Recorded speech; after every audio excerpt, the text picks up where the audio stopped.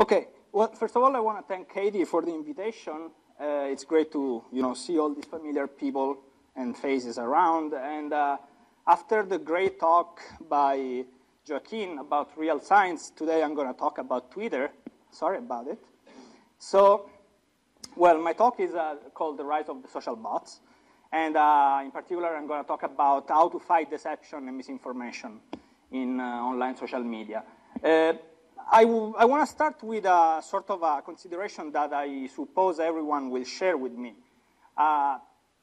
Let's all agree that during the last century and a half, we moved from essentially a paradigm in which information diffusion was broadcasted by probably some very limited amount of individuals, and the credibility of these individuals was sort of broadly acknowledged, in this case, for example, President Lincoln, later on by more traditional media like newspapers, and later on the TV and so forth and so on.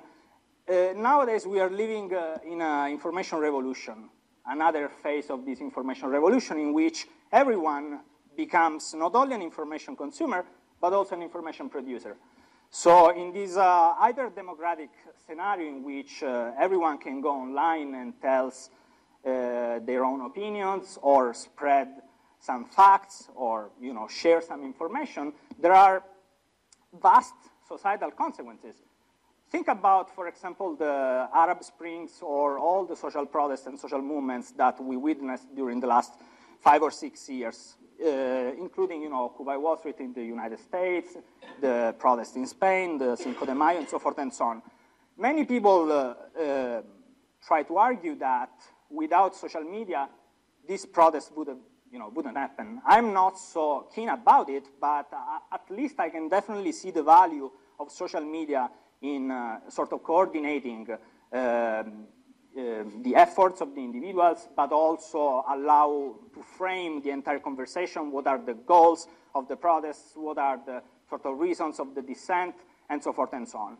So in this sort of framework, and we analyzed a lot of these examples in our research at the Center for Complex Systems in the last 3 or 4 years. In this framework, under this framework, there are 2 important facts that we need to sort of acknowledge. We want to assess the credibility of the individuals behind the information spreading, and we want to also determine the veridicity and the accuracy of the information that spreads. And this is pretty much what we have been doing in the context of the 2 projects that I'm going to present today. The first one is so-called social bot detection. A social bot is a sort of entity online that tries to mimic the behavior of a human, but it's essentially synthetic. It's an algorithm. It's a computer program that performs some actions like posting content on Twitter or following other individuals, interacting, generating, spreading information, news, and so forth and so on. Of course, it's really important to determine whether an account is a social bot. I will try to argue that in a second, the importance of the problem. But so essentially the task is this one, right? We have an individual. It can be a credible individual like the president or not. It's online. It's a persona. He has a profile. I want to determine whether this profile in Twitter is sort of governed by an entity, a human entity, or a computer program. So why do we care? Well, I want to argue, first of all, that the majority of social bots are designed to be harmful. So they are dangerous, in a sense, for our society. For example, these computer programs are used to run political smearing campaigns, deception campaigns, misinformation campaigns, and so forth and so on. We have very broad evidence of this. It's entirely bipartisan, for example, in the case of politics. It's not a left-leaning or a right-leaning strategy. Everyone does it. And of course, when these strategies are sort of unveiled, they sort of affect the credibility of the individuals, right? So there is something fishy already at this level, but I can argue that it's even more important than that. There is a huge implication in terms of economics, in terms of finance. For example, here at Indiana University, we have Johan Bollen, who is one of the early proposers of using social media data for training and predicting stock market fluctuations, right? What happens if social bots affect somehow the social media data stream and the conversation and create, for example, buzz or hype around the concept, around, for example, a name, a brand, an entity, a company, and this entity makes a profit out of it. This is what actually happened a few months ago. There is a guy, single guy in a garage, he started this company called Sync, and the company doesn't do anything. It's on the stock market. It doesn't produce any, product or stuff like that. The only thing that this guy does in his garage is creating a legion of social bots online. At some point, he activates the bots. The bots start tweeting about Sync. These high-frequency automatic trading algorithm pick this discussion, and they think that there is a huge buzz from, thousands and thousands of people online about Sync. So probably they're going to release some big product, some, revolutionary technology, and they start trading like crazy the stocks. So in a few minutes, the company literally goes from a few $100,000 value to $5 billion.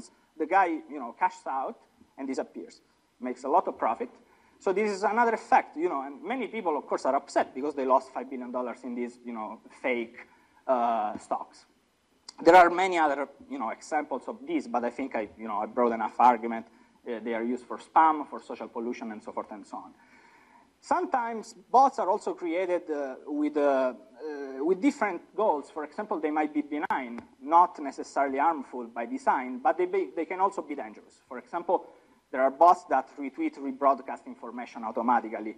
And per se, this is not a problem, but it becomes a problem when you spread misinformation, when you spread inaccurate facts, rumors. And this is what happened a few months ago when the Syrian electronic hacker army hacked into the Associated Press account, Twitter account, and wrote this tweet here, bringing news to explosions at the White House. The president is injured. Of course, this never happened in the real world. But in the online world, what happened is that hundreds of thousands of retweets of this tweet spread online in a few minutes, and this has an effect in the real world. In fact, there was one of the largest one-point drop in the stock market, actually in the Dow Jones, which caused $136 billion to vanish in a matter of minutes. And it took only 3, 4, 5 minutes to the Associated Press to realize that the account was hacked. They deleted the tweet, but the damage was already done. So the problem of detecting bots online and in general synthetic conversation, synthetic activity is somehow of great social economic value. I'm going to show you an example of how our system works, and then I will give you like a 2 minutes overview of the technical aspects. There is this website, rudy.indiana.edu/bot or not. Everyone can access it as long as you have a Twitter account. You log in, and you can query any Twitter account. You just write the username of that Twitter account, and our framework essentially queries in real time the Twitter API and gets back the public information about this account, about the friends of this account, the contacts, the content produced by this account, and so forth and so on. And a lot of real-time analysis is run, and after a few seconds you wait, the machinery crunches the number and then gives you a likelihood score that this account is a bot, a social bot, or a human. If the score is low, like in this case 12%, essentially our framework tells that the probability that the account you are analyzing is a bot is very low. And it doesn't only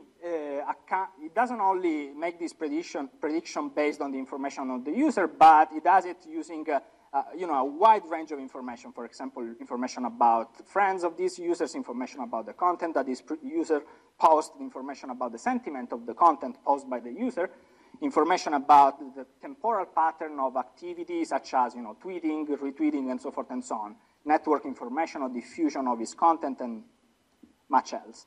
It doesn't give you only the likelihood. It also provides many interactive visualizations that allow you to make get some insights about this activity. For example, there is a sort of temporal patterns of consumption and production of tweets and retweets. On the right side here, we have the network of hashtag co-occurring in the content produced by this user, which means essentially the topics this person is interested in and posts about.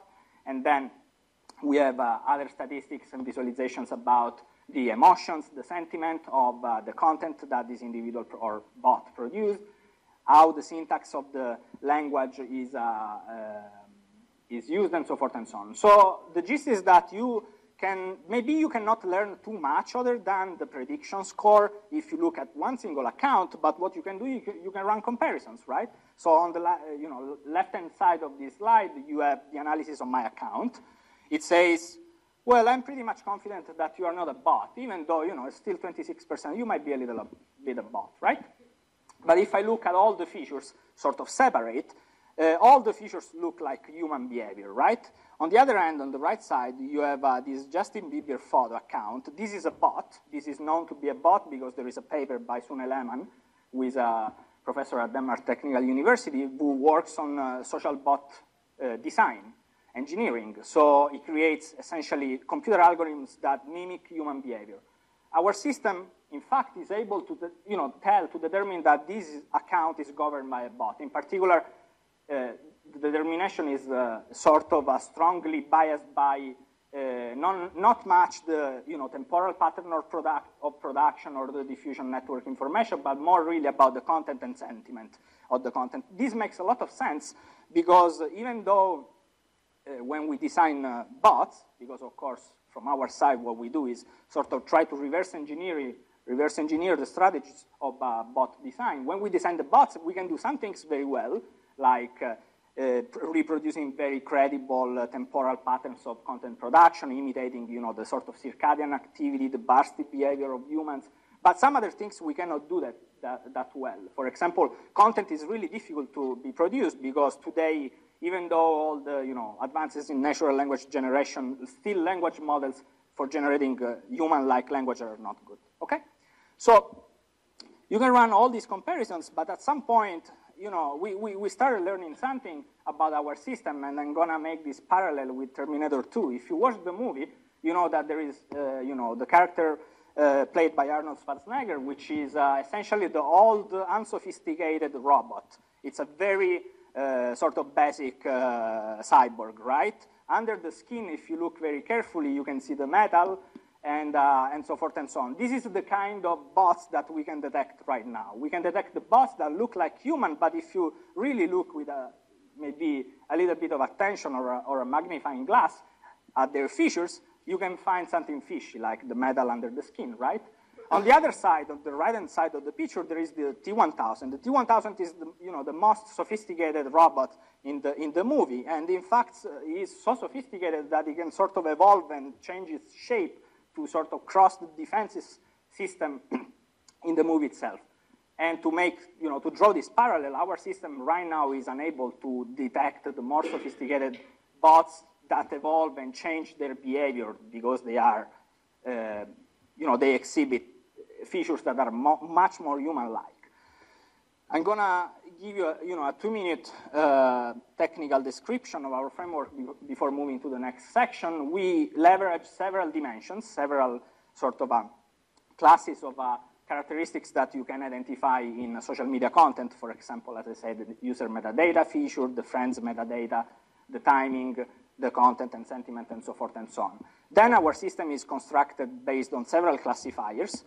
We don't invent any new classifier, any new machine learning framework. If you want, we take off-the-shelf machines, we train them with a data set that contains examples of 15,000 humans, 15,000 bots, so that the system can create a profile for human-like behavior, a profile for bot-like behavior, and then make a determination. And when we use this data set to evaluate the performance of our system, we actually do really well. We find out, for example, that on this dataset, specific dataset, 2 models, 2 classifiers perform fairly well, around 95% accuracy, which means essentially every time I see a bot, every time I make a prediction and I say this is a bot, then in 95% of the cases I would be correct, which is fairly good. Then we investigate a little bit more into the features that we construct to understand what are the characteristics that make bots more detectable, what are the features that are the best predictors. And without much surprise, we find out first that the best predictor is the user metadata. Twitter provides publicly a lot of metadata about the users. For example, your geographical location, if it's given, how many followers you have, and so forth and so on. These are the best predictors, the best features to make a prediction. And the second best features are the content produced. because, as I said, content sometimes can look a little bit fishy. We look into each of these feature classes independently. For example, take the user metadata, and we start learning really something about the bots and the humans, of course, on the other end. So what we find out, for example, is that bots produce way less new tweets than humans, but they produce way more retweets than humans. And this is kind of intuitive, once again. Producing new tweets, producing new content is difficult, but simply rebroadcasting, retweeting what other people say, it's costless, right? On the other hand, you know, they have, for example, very long usernames, because sometimes the usernames are generated automatically by concatenating random strings, random characters. They are mentioned and replied way less than humans, because probably they produce not very interesting content, and therefore they are not addressed so often. We do this exercise with beneficiaries, and we learn, you know, we learned a little bit about how sort of humans behave and perform on social media, and on the other hand, how social bots behave and how we can leverage this information to detect them. So this is sort of short summary of this part. And I try to convince you that this is, of course, a very interesting problem in terms not only of social, but also economical relevance. This was a very gratifying project. In fact, we got a lot of positive sort of feedback from many outlets like, you know, BBC, MIT Technology Review, and so forth and so on. But once again, in this hyper-democratic environment of the, you know, of the internet, we got also some critique. This is one great example. This Daily Dot article says, oh, the US government is spending about $1 million to figure out memes. And I mean, if you read the article, this makes sense. But unfortunately, well, there are some arguments that make sense, and they say, well, maybe this is not a really interesting problem. I argued differently, but you know, everyone is entitled to his opinion. Unfortunately, the step is short from here to ending up, you know, on Fox News, right? So there is Megyn Kelly, there is a full 4-minute service with some expert talking about how Indiana University and our team is building a sort of database of hate speech and stuff like that. In fact, the day after, even worse, Phil Menzer is on Fox News, and I assume no one is happy to be on Fox News, or, you know, for what that matters on any, you know, national broadcast, if it's, you know, if you get some sort of a false statement or smearing attack in your of your work, right? So interesting fact, a few days after, of course, this story was debunked because it was sort of full of imprecise things from the Columbia Journalism Review and from many other important news magazines. But the gist, I think you got it, is that at this point, what we want to do is not only anymore assessing the value of a given account, but we want to move a step forward. We want to assess the value of a given entire conversation. Of course, this is a much more complicated task, right? We want to determine, for example, whether some entire conversation is a genuine, grassroots, organic, like in the bottom left part, or if you separate along, say, the information diffusion axis on the x-axis, you can have a conversation that is sort of sponsored, support, for example, advertised. And of course, here I'm not saying that advertisement is bad. Advertisement is just a mechanism of spreading information. And you know, if you go to business school, they teach you how to do advertisement effectively. Simply, what I'm arguing is that our systems and ourselves, you know, we need to be able to determine whether something is sponsored or not. It shouldn't be hidden, right? And on the same sort of line, if you look at the y-axis on the sort of credibility of information content, you can see that sometimes information is truthful, some other times information can be sort of misleading or non-accurate and so forth and so on. If you combine these two dimensions, you get what we call complex persuasion, and eventually we want to go in the direction of being able to detect these kind of persuasion campaigns or campaigns online. So this is one example of our project. What we want to do is identifying and sort of predicting whether a trending conversation, and we focus only on trending conversations, which are those that attract a lot of attention, whether a trending conversation is organic, so people talk about it sort of grassroots, or is promoted. Someone is paying for it. Luckily enough, Twitter tells whether an hashtag, a given conversation is promoted or not, or is organic. So what we did was harvesting all these hashtags promoted and non-promoted during a long period of a few months. We got fairly large data set. And then we have examples of organic versus examples of promoted hashtags, trending hashtags. And what I want to show very briefly is that this problem of separating hashtags which are promoted or not is very complicated even for humans. If you look at the right-hand side of this table of examples, you have some organic hashtags like Football Club Barcelona, Symbiotic Titans, The Undertaker, Only Westeros. All these hashtags are organic. They become trending organically from conversation on Twitter, but they all convey some brands, some entities, you know, TV shows, sport teams, and so forth and so on, right? So if you know a little bit of marketing, good. This is good advertising, but instead it's spontaneous sort of organic conversation. On the other side, on the left side, you have some hashtags which are promoted. People are paying millions of dollars to make these hashtag trendings. Get happy, survive the night, make boring brilliant, it's not so complicated, and so forth and so on. These hashtags don't convey any brand, don't convey any entity, any product, right? So they are not the best examples of, you know, sort of advertisement done right, but still these are sort of, you know, examples of hashtags which have been promoted on Twitter. So even for humans, separating these in the right, you know, categories would be very challenging. Imagine for a machine that doesn't know anything about marketing and stuff like that, right? So our goal is create a framework that can, a computational framework that can do this in a smart way.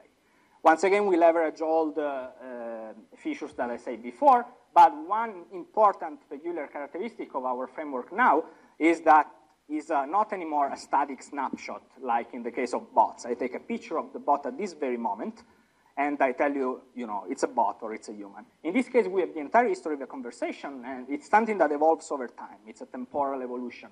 So we somehow leverage machine learning frameworks to encode these temporal patterns.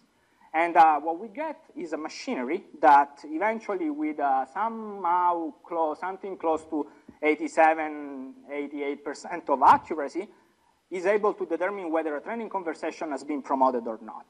So we have a framework that this time dynamically over time is able to make predictions. In case you are curious, now there are not anymore some static classes of features that are best predictors all the times. Now the features predict, you know, some, depending on when you make the prediction in time, closer to the trending point or after the moment this conversation became trending and so forth and so on, depending if you want to make an early prediction or a late classification, the features have different importance. For example, if you want to make an early prediction, the temporal patterns and the timing activity are very powerful, but if you want to make a later classification, the network and the sentiment of the content are extremely important. And this is, just to conclude, how our machine comes to a sort of outcome. You know, on the right-hand side, you have Galaxy Family. This was an example of promoted hashtag, and our machine correctly identifies that. On the other side, Galaxy S4 is an organic hashtag, correctly identified by our system. So to summarize also this and go towards conclusion, our system is able to allow us to make some fairly accurate prediction and classification of promoted versus organic conversation online. And this is done essentially leveraging the temporal evolution of these conversations in social media. Eventually, the stuff that I presented today goes under a larger umbrella of projects that we have here at CNETS.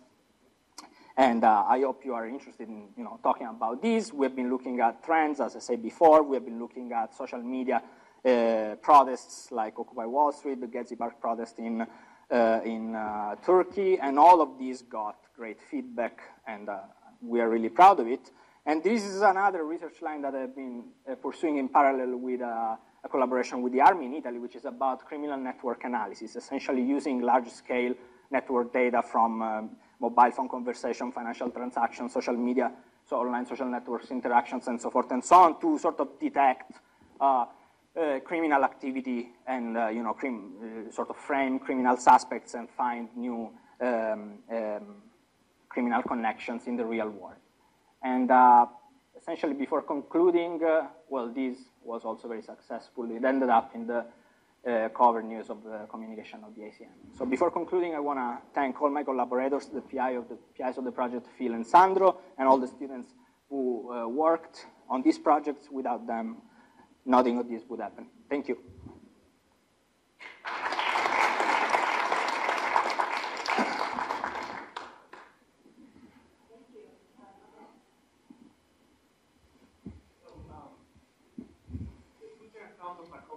Mm-hmm.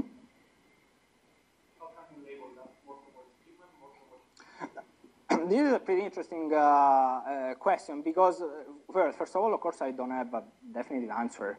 As an organization, there are many people who interact with the same account, plus some operations might be automatized, right? So, you know, people might post content to the account, and then the account simply sort of dispatches the content over time, something like that. So there is in literature, there is a term for these bots. They are not social bots in the strict term, but they are called cyborgs. So they are a mixture of human and machine. And it's even more complicated to detect those because they exhibit way more human features than, generally speaking, for example, the content is generated by the humans.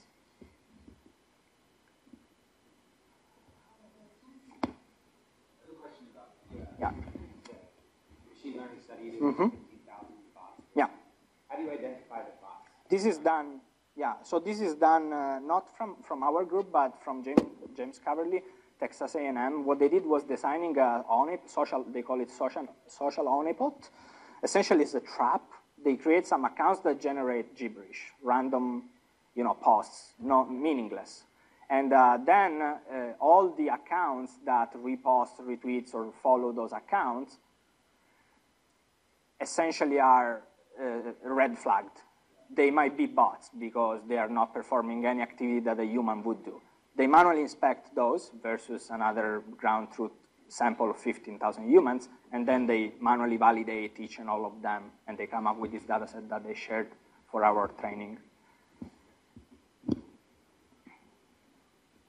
And is there an estimate on the number of? So there is an official estimate from Twitter from December 2014, so 2 months ago, a month ago. Yeah, they say it's between 5 and 8%, but they talk about the content, not the users. So they say about 5 and 8% of content produced is synthetic, and their definition is very vague.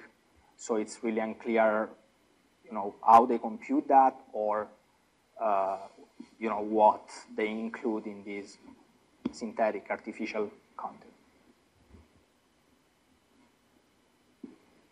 It's worth that point. It's worth mentioning that it's of Twitter's interest to be as vague as possible about the amount of fake content because they're public company trying to make the point that all their stuff is fake. Thanks again.